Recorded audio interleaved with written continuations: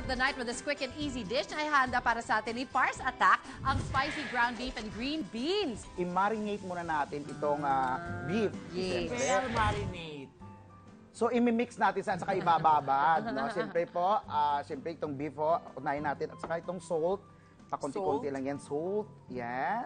Oo, siyempre ho, may sugar dapat. Ay, taray, may Oo. na sugar Tapos na ito yung marinade. sauce. Okay. Okay. Soy sauce. Ito naman ang oil. Olive oil. Olive okay. oil. At ito yung cooking wine. Oh. Yes. Nagdagan mo kaya ng salt, Atak? Yes, nadagdag ko pa sa ng salt. Salt. Siguro pwede pa rin. At syempre, ito pa ang chili pepper. Paminta. Hindi yan chili pepper. Pepper lang. Pepper lang. Turuan kita. Ito siya, Atak. Ayan. Ay, babad mo na muna yan. Anong Ibababa next step? natin yan. Ang next yan ay syempre, ito na ang suti dried. Suti. Suti. Spell suti. May S-A-U-T-E. Yes! Siyempre, piprit. Dito na siya, di ba? I-ano natin yan. Ipiprit Ano yan? natin yan. Isusuti. Kawali, isusuti natin. Saglit lang. Okay. Tapos, unahin natin siyempre yung garlic. Yan. Yan.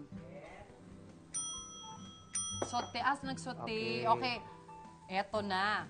Ito na. Nabanggit mo na rin yung sauté na yan. Did you know that the word sauté came from the French word sauté, means to jump? Yan. Usually daw kasi finiflip mo yung food in the pan by giving it a quick shake, similar sa usually ginagawa ni Chef Boy when he cooks. When you Yes. sauté, you usually cook the food in small amounts of oil over fairly high heat. But not too high, mga Mars, dahil kapag masyado namang malakas ang apoy, you will end up searing the food instead. Siyempre, hindi Very dapat din natin kalimutan to. Sauté. Ang chili peppers. Yun, chili pepper.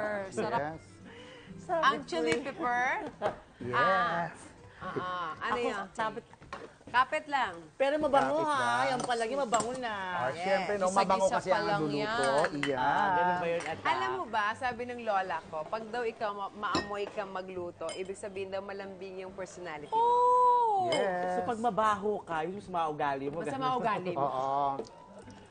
Ay, ano gagawin mo na, Atak? Siyempre, ito na ilalagay na natin. Siyempre, yung ground beef.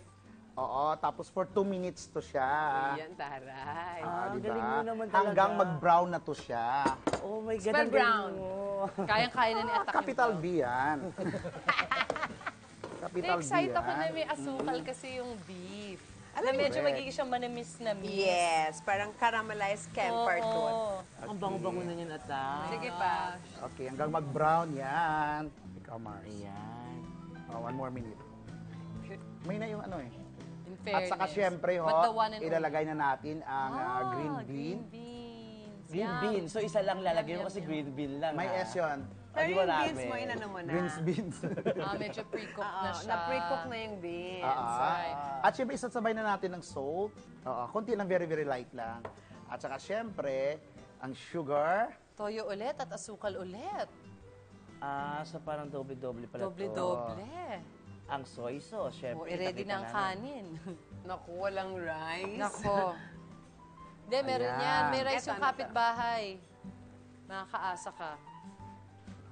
So siguro mga 2 minutes lang to. Kasi hindi pwede ma-overcooking Lagyan mo green pa beans. ng pepper. Very, very light lang. To Yan. taste. Ayan na siya. Pak, ready na yan. Bongga. Bongga si Atak. May pakinabang pala. Oo.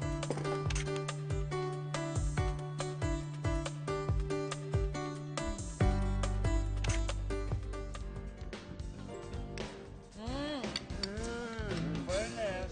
Sarap, Mars. Di ba? Madali at saka ano, alam mo yung pag may bisita ka.